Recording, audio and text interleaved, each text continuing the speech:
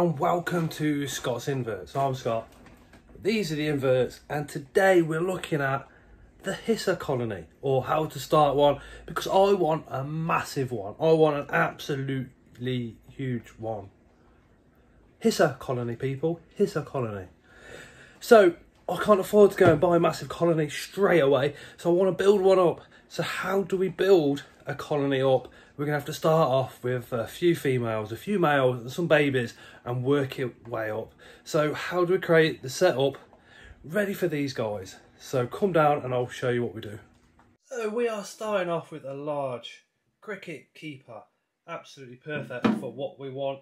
We have also got the substrate just here. I like to call this Layla's breakfast. So what this is that's actually a wrap food in there, chocolate. You don't have to put that in.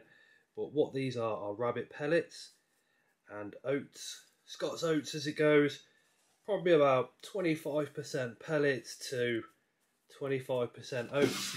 And what we want to do is chuck that in there and just cover the floor. So that there is just absolutely perfect, just enough. Just move over a little bit, look at that. Now the whole idea of this is to build up a big enough colony to move into one of the big crates that you see people having to really get a huge colony going. So what else we need in here is actually egg crates. Now you don't have to go out specifically to buy the egg crates. You can just get egg cartons and chop them up. And what we're going to do is try and create somewhere for them to climb up and down the egg crates, but also some nice dark areas, and those dark areas will be where the males and the females go off to start breeding. So we're going to pile it up here, get quite a few in there, not too close to the top. Now remember guys, these hissing cockroaches can climb glass, they can climb plastic, they can climb anything and everything. So just want to cut up another piece and put that like that, just like this, and then I'm going to put that piece just there. So they've got the food in the bottom. The actual waste that they produce is actually food for the babies. So we're not going to be cleaning this out once a month. We're actually going to clean it out once every 3 months. Now the other thing that we want in there is, in fact I'm going to put that there, move some of that across, is some sort of fruit or lettuce. So I've got lettuce. The lettuce is going to provide the water, the moisture for these guys as well. So let's get that in there. So let's put a bit of lettuce down in there. Just change this out every couple of days. You can use oranges as well, apples, anything like that, anything with a high moisture content. Absolutely perfect for these guys. Remember guys, this is a starter colony, so we're putting a starter colony in there to hopefully grow massive, and then we'll be moving it into a bigger box. So hopefully you guys at home will be able to do the same as I'm doing and follow the same kind of journey that I'm doing. So another key thing is with the cricket keeper lid, will be going on there like so. With the holes, the babies could possibly climb out. So what we're going to do is put some Vaseline, if we can open it, all around the edge of this enclosure. What this does is it prevents them from holding on. So I'm going to do roughly ½ inch all the way around. There we go, there's all the Vaseline around. So what this Vaseline will do is prevent the hissing cockroaches climbing any further than that point. Well, we hope that will be the case.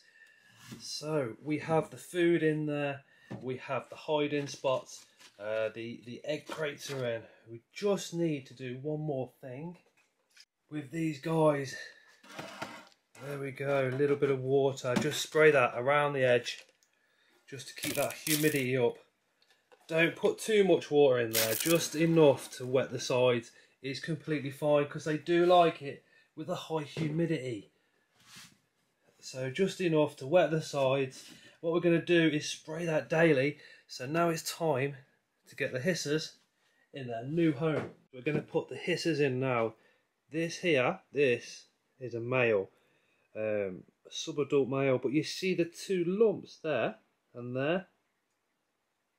That's how you know that one's a male. I'll show you a female in just a second. Put him there. They do absolutely latch on to everything. It can take a while to actually get off your finger. Let's put that baby in there. They are awesome, awesome little creatures. This one, see how it's got a smooth head? That's a female, a big female like that. And look, they really don't want to let go. You have to really sort of kind of pull them off and drop them in there. So I'm going to put the other couple of females in there, the other male, and then I'll show you the end result. That is one trying to escape. We're going to see if it will do it, if it will actually get past the vast. No, it can't. Brilliant. So this is the final setup. We've got our lettuce down there. We've got the Layla's substrate down there, which is the rabbit pellets and the bran flakes, or the Scottish oats rather. There's 6 adults in there. We have 4 females, 2 males, but then we also have a ton of babies that have gone in there as well. But that is absolutely perfect for what we want to do. When this colony gets bigger, what we're going to do is move it into a larger container and hopefully get absolutely hundreds and hundreds of these guys going, because we've got a new animal. As a lot of you know, we've picked up a pair of vacuum monitor lizards. They are going to eat a lot of these when they get much bigger than what they are at the moment, because they're only babies. Now, you're probably considering heating as well. So yes, these will be going on top of a snake tank. But if you want to, you can put a heat mat under this side, which is the opposite side to where we have put the fresh fruit or the fresh vegetables, lettuce, whatever you're using, just so that doesn't dry out as quick as what it would is if the heat mat was under there.